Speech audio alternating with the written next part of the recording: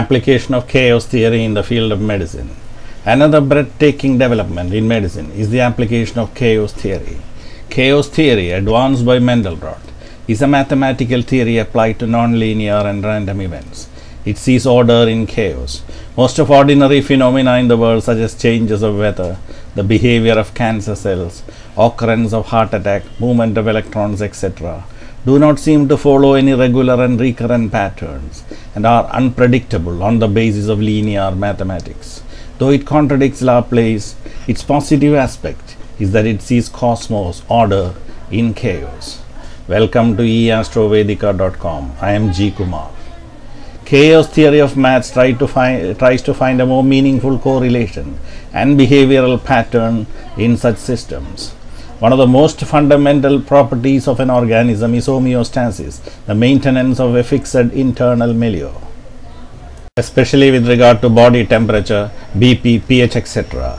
The earlier school of thought regarded homeostasis as health. Walter Kennedy called it the wisdom of the body, and any deviation from it was disease. But chaos theory revolutionized this thinking and pointed out that the health is the flexibility of an organism to respond to any changing environment. Our lungs, heart, liver, etc. are all designed to deal with frequent changes, and health is the flexibility or capacity to maintain the state of chaos at the maximum level of efficiency. Holistic health does not reject the Western system of medicine in toto. In case of infectious diseases, nutritional and hormonal deficiencies and bodily defects which need surgical intervention, it follows the Western system.